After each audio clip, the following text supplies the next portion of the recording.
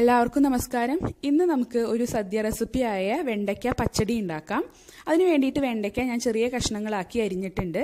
വളരെ ചെറിയ കഷ്ണങ്ങളാക്കണ്ട, ഇതുപോലെ ഒരു മീഡിയം സൈസ് വലുപ്പത്തിൽ കട്ട് ചെയ്തെടുത്താൽ മതി. ഒരുപാട് തിന്നായിട്ട് കട്ട് ചെയ്തെടുത്തിട്ടുണ്ടെങ്കിൽ നമ്മൾ ഫ്രൈ ചെയ്തെടുക്കുമ്പോൾ അത് പൊട്ടിപ്പോവും, പിന്നെ കറിയിൽ അത് അധികം കടിക്കാനും കിട്ടില്ല. അപ്പോൾ ഒരു മീഡിയം തിക്നെസ്സിൽ കട്ട് ചെയ്തെടുത്താൽ മതി.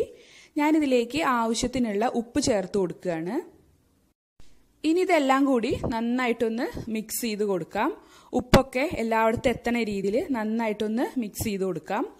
ഇതിപ്പോൾ ഒരു 300 ഗ്രാം വെണ്ടക്കായ ഞാൻ എടുത്തിട്ടുണ്ട്. ഇനി നമുക്കിത് ഒരു 15 മിനിറ്റ് നേരം മാറ്റി വെക്കാം. ആ സമയത്ത് ഇനി നമുക്ക് ഇതിലേക്കുള്ള അരപ്പ് തയ്യാറാക്കി എടുക്കാം. അതിന് വേണ്ടിയിട്ട് ഒരു മിക്സിയുടെ ജാറിലേക്ക് 1 കപ്പ് തേങ്ങ ചിരവിയത് ചേർക്കാം. പിന്നീട് അതിലേക്ക് പച്ചമുളക് ചേർത്ത് കൊടുക്കണം. ഞാനിവിടെ അത്യാവശ്യം എരിവുള്ള 2 പച്ചമുളകാണ് എടുത്തിട്ടുള്ളത്. അത് ഇതുപോലെ ഒന്ന് കട്ട് ചെയ്ത് ഇട്ട് കൊടുക്കാം. പിന്നീട് അതിലേക്ക് കടുക് ചേർക്കണം. 1 ടീസ്പൂണോളം കടുക് ചേർത്ത് കൊടുക്കാം.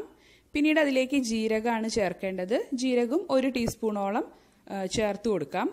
ഇനി ഇത് നമുക്ക് അരച്ചെടുക്കുകയാണ് വേണ്ടത്. നല്ല പേസ്റ്റ് പോലെ തന്നെ അരച്ചെടുക്കണം. അതിന് വേണ്ടിയിട്ട് ഞാൻ വളരെ കുറച്ച് വെള്ളം ചേർത്ത് കൊടുക്കുന്നുണ്ട്. ഇനി നമുക്കിത് അരച്ചെടുക്കാം. ചിലവർക്ക് പച്ചടിയിൽ കടുക് കടിക്കുന്നതായിരിക്കും ഇഷ്ടമുണ്ടാവുക. അപ്പം അങ്ങനെയാണെന്നുണ്ടെങ്കിൽ കടുക് ഇങ്ങനെ അരപ്പിൽ ചേർക്കണ്ട. അതല്ലാതെ കടുക് സെപ്പറേറ്റ് ആയിട്ട് ചതച്ചിട്ട് ഇതിലേക്ക് ചേർത്താലും മതി. ഇനി നമുക്ക് പച്ചടി ഉണ്ടാക്കി തുടങ്ങാം. അതിന് വേണ്ടിയിട്ട് ആദ്യം നമുക്ക് വെണ്ടക്കായ ഫ്രൈ ചെയ്തെടുക്കുകയാണ് വേണ്ടത്. അതിനുവേണ്ടി ഒരു പാനിലേക്ക് ഞാൻ വെളിച്ചെണ്ണ ഒഴിച്ചു കൊടുത്തിട്ടുണ്ട്. ഇനി ഇത് നന്നായി ഒന്ന് ചൂടായിക്കോട്ടെ. എണ്ണ ചൂടായപ്പോൾ ഞാൻ അതിലേക്ക് വെണ്ടക്കായ ചേർത്ത് കൊടുക്കുകയാണ്. മുഴുവനായും ചേർത്ത് കൊടുക്കണ്ട, പകുതിയായിട്ട് ഫ്രൈ ചെയ്തെടുത്താൽ മതി. അങ്ങനെ ചെയ്യുകയാണെങ്കിൽ മാത്രമാണ് നമുക്ക് നല്ല ക്രിസ്പി ആയിട്ട് വെണ്ടക്കായ ഫ്രൈ ചെയ്തെടുക്കാൻ പറ്റുള്ളൂ. ഇപ്പോൾ വെണ്ടക്കായ നല്ല ഫ്രൈ ആയി വന്നിട്ടുണ്ട്. ഞാനിതൊരു കിച്ചൺ ടൗലിലേക്ക് മാറ്റുകയാണ്. എന്തായാലും നിങ്ങൾ കിച്ചൺ ടൗലിലേക്ക് മാറ്റിയിട്ടുണ്ടായിരിക്കണം. കാരണം അതിൽ എക്സസ് ആയിട്ടുള്ള എണ്ണയൊക്കെ ഇതുപോലെ കളയണം, അല്ലെങ്കിൽ അത് പച്ചടി അത്ര ടേസ്റ്റ് ഉണ്ടാവില്ല. ഇനി ഞാൻ അടുത്ത ബാച്ചും കൂടി ഫ്രൈ ചെയ്തെടുക്കുകയാണ്. എണ്ണ കുറവ് തോന്നുകയാണെന്നുണ്ടെങ്കിൽ കുറച്ച് എണ്ണ ഒഴിച്ചു കൊടുക്കാം. ഇതിലിപ്പോൾ കുറച്ച് എണ്ണ കുറവ് പോലെ തോന്നുന്നുണ്ട്. അപ്പോൾ ഞാൻ കുറച്ചും കൂടി വെളിച്ചെണ്ണ ഒഴിച്ചു കൊടുക്കുകയാണ്. ഒരുപാട് അധികം വെളിച്ചെണ്ണ ഒഴിച്ചു കൊടുക്കേണ്ട ആവശ്യമില്ല കേട്ടോ. നമ്മൾ ചിപ്സൊക്കെ ഫ്രൈ ചെയ്യുമ്പോൾ ഒരുപാട് എണ്ണയിലാണല്ലോ ഫ്രൈ ചെയ്യുക. അതുപോലെ ഒന്നും എണ്ണ ഒഴിച്ചു കൊടുക്കേണ്ട ആവശ്യമില്ല. ഇതിപ്പോൾ വെണ്ടക്കായ ആണല്ലോ, പെട്ടെന്ന് തന്നെ ഫ്രൈ ആയി വരും. ഇതിപ്പോൾ ഇതാ ഫ്രൈ ആയി വരുന്നുണ്ട്. ഇപ്പോൾ ഈ വെണ്ടക്കായ ക്രിസ്പി ആയിട്ടില്ല, ചെറുതായിട്ട് ഒരു സോഫ്റ്റ്നെസ് ഉണ്ട്. അപ്പോൾ നല്ല ക്രിസ്പി ആവണ വരെ തന്നെ നമ്മളിത് ഫ്രൈ ചെയ്തെടുക്കണം. ഇതിപ്പോൾ നല്ല ക്രിസ്പി ആയി വന്നിട്ടുണ്ട്. ഞാനിത് കിച്ചൺ ടൗലിലേക്ക് മാറ്റുകയാണ്. ഇതിന്റെ കറക്റ്റ് കൺസിസ്റ്റൻസി എന്ന് പറയുന്നത് നമ്മൾ ഈ ഫ്രൈ ചെയ്തെടുത്തിട്ടുള്ള ഈ വെണ്ടക്കായൊക്കെ കൈകൊണ്ട് ഇതുപോലെ ആക്കണ സമയത്ത് ഒരു ചിപ്സിന്റെ സൗണ്ട് ഉണ്ടാവില്ല, ചില സൗണ്ട്, അങ്ങനെ ഒരു സൗണ്ട് ഉണ്ടാവും. അതാണ് അതിന്റെ കറക്റ്റ് കൺസിസ്റ്റൻസി എന്ന് പറയുന്നത്. ഇനി നമുക്കിത് മാറ്റി വെക്കാം. ഇനി നമുക്ക് പച്ചടി ഉണ്ടാക്കി തുടങ്ങാം. പച്ചടി ഉണ്ടാക്കാൻ വേണ്ടിയിട്ട് നമ്മൾ ഫ്രൈ ചെയ്തിട്ട് ബാക്കി വന്ന ആ എണ്ണ ഉണ്ടല്ലോ, അത് ഉപയോഗിച്ചിട്ട് തന്നെയാണ് ഞാൻ പച്ചടി ഉണ്ടാക്കണത്. അപ്പം നമുക്ക് ഈ എണ്ണ ഒന്ന് അരിച്ചിട്ട് വേറെ പാത്രത്തിലേക്ക് ഒഴിക്കാം. അപ്പോൾ ഞാൻ വേറെ പാത്രം എടുത്തിട്ടുണ്ട്. അതിലേക്ക് ഈ എണ്ണ അരിച്ച് ഒഴിക്കുകയാണ്. അരിക്കണ സമയത്ത് അരിപ്പ പ്ലാസ്റ്റിക്കിന്റെ യൂസ് ചെയ്യരുത്, കാരണം ഇത് ചൂടുള്ള എണ്ണയാണ്. അപ്പോൾ ഒരു സ്റ്റീലിന്റെ അരിപ്പ യൂസ് ചെയ്തിട്ട് നമുക്ക് എണ്ണ അരിച്ചെടുത്താൽ മതി. അതിനുശേഷം നമുക്കിനി ഫ്ലെയിം ഓൺ ചെയ്യാം. പിന്നീട് ഈ എണ്ണ കുറച്ചും കൂടി ഒന്ന് ചൂടാക്കാം.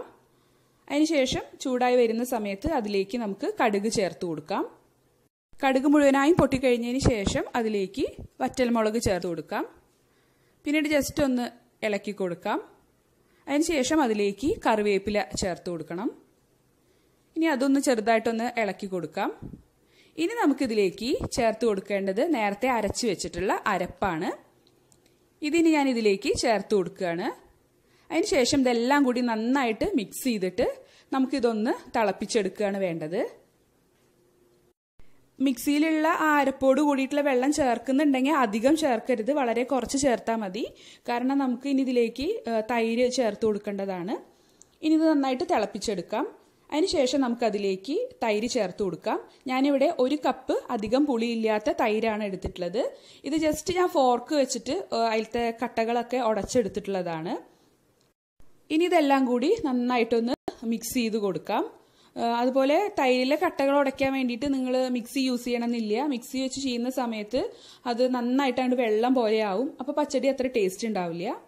ഇനി നമുക്കിതിലേക്ക് ആവശ്യത്തിനുള്ള ഉപ്പ് കൂടി ചേർത്ത് കൊടുത്ത് നന്നായിട്ടൊന്ന് ഇളക്കി യോജിപ്പിക്കാം. ഇനി ഇത് തിളപ്പിക്കേണ്ട ആവശ്യമൊന്നുമില്ല. ജസ്റ്റ് ഒന്ന് ചൂടായി വരുന്ന സമയത്ത് തന്നെ നമുക്കിതിലേക്ക് ഫ്രൈ ചെയ്ത് വെച്ചിട്ടുള്ള വെണ്ടക്കായ ചേർത്ത് കൊടുക്കാം. സദ്യക്ക് നിങ്ങൾ ഈ കറി ഉണ്ടാക്കുകയാണെന്നുണ്ടെങ്കിൽ ആദ്യം തന്നെ ഉണ്ടാക്കി വെക്കരുത്.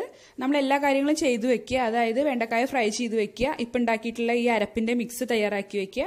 അതിനുശേഷം സദ്യ വിളമ്പണേക്കാൾ കുറച്ച് മുൻപേ ആയിട്ട് മാത്രം ഈ വെണ്ടക്കായ ചേർത്ത് കൊടുത്തിട്ട് സദ്യക്ക് വിളമ്പാം. അങ്ങനെ ചെയ്യുകയാണെന്നുണ്ടെങ്കിൽ വെണ്ടക്കായ നമുക്ക് ക്രിസ്പി ആയിട്ട് കടിക്കാൻ കിട്ടും. ഇപ്പം നമ്മുടെ കറി റെഡി ആയിട്ടുണ്ട്. ഞാനിതൊരു സെർവിംഗ് ബൗളിലേക്ക് മാറ്റുകയാണ്. അപ്പോൾ ഈ ടേസ്റ്റി ആയിട്ടുള്ള വെണ്ടയ്ക്ക പച്ചടി ട്രൈ ചെയ്യാത്തവർ ട്രൈ ചെയ്ത് നോക്കുക.